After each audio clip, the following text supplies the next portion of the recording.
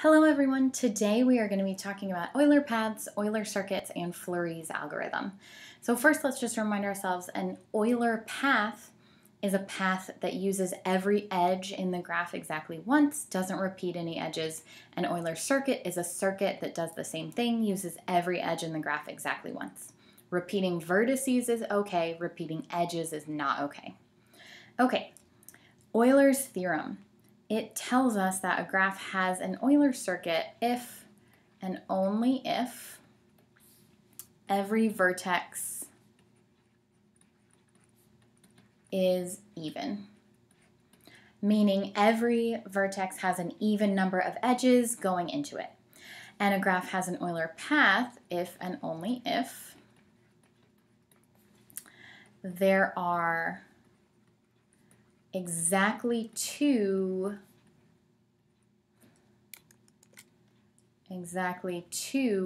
odd vertices. So all even vertices has an Euler circuit. Only two odd vertices has an Euler path. If there's one odd vertex or more than two odd vertices, there's neither an Euler path nor an Euler circuit. Okay, so sometimes you can find an Euler path or an Euler circuit by sort of guessing and checking and kind of just playing around with the graph. And what we're going to talk about here is Fleury's algorithm, which gives us a way to find an Euler path or Euler circuit without having to guess and check. It's a more direct way to do it. Okay, first thing we're going to do, we're going to check that the graph is connected. And if we look at our example graph on the right, we see that it is, right? There's no way to redraw it where one component is not connected to another component by edges, so it is connected. And we're going to check the degrees of the vertices. So we see that all of the corners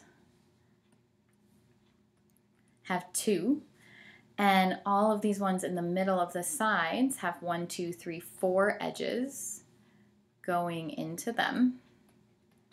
And all of these on the interior, each of those has 2 edges. So our vertices are all even, which means that we have an Euler circuit in this particular graph.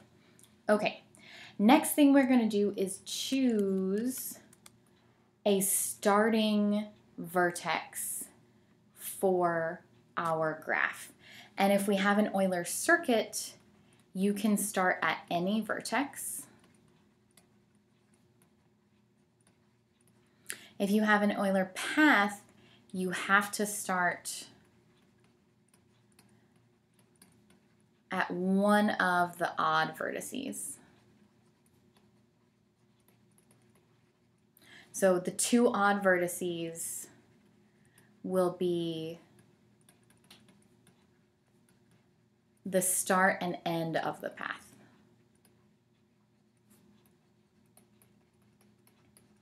Okay, so here's our example graph again. And we saw that all of the vertices are even. So we have a circuit in this case, which means we can start at any vertex. And let's just choose to start here in the upper left-hand corner. Okay, and then from that start, we're just gonna start picking edges. But we wanna be careful. There's one caveat here, which is do not choose an edge that is a bridge in the yet to be traveled part of the graph.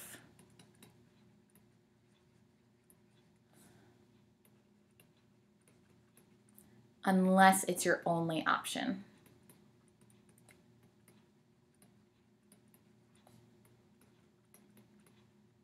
All right. And let's talk about what we mean here. Okay, so let's choose a more contrasting color, this red.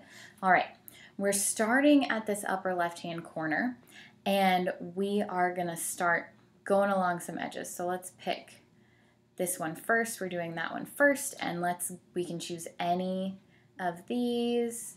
Let's go up here second. We only have one option now. Up here is third. And here's what we mean by a bridge in the yet to be traveled part of the graph. So on this particular vertex, there's 3 edges, one to the left, one to the right, and one diagonally down. And if we look at the black part of the graph, right, the edges that we haven't taken, if we were to remove this left-hand edge, it would leave that graph disconnected. We'd have all of this stuff down here and then this vertex at the top left over here. And less technically, well, if we were to take that edge to the left, now we're back at this top left vertex and we can't go anywhere. We're not allowed to repeat edges, so we're stuck. Okay, so that's what we mean. Just if you look at the graph, part of the graph that you haven't taken, don't take a bridge unless you have to. So we don't have to take this one. There are other options, and let's take those other options. So let's go here, 4. We only have one option. 5. If we have 3 options here, but again, if we look at the black part of the graph, if we were to remove this edge, it would disconnect the graph. We'd have the part down here and the 2 edges. So we don't want to take that one, but we can take any of these. Let's go down 6. We only have one option to the left is 7. And we can't go up to the right. If we took this edge, right, that would disconnect the graph. It's a bridge. So we can go diagonally, which is 8. Let's go here, 9. We only have one option here, which is 10. And I should note, you know, on edges 9 and 10, those were bridges, but they were the only option. And similarly, we see this edge here that we're about to take, it's a bridge in the yet to be traveled part of the graph. If we remove it, then we'll have this vertex and all these other edges. But it's the only option, so we can go ahead and take it. And similarly, now we're going to have all bridges, but they're the only options, so we go ahead and take them. And we're back to where we started. When you've used up all of your edges, then you're done. So here we've got our Euler circuit in this even degree graph.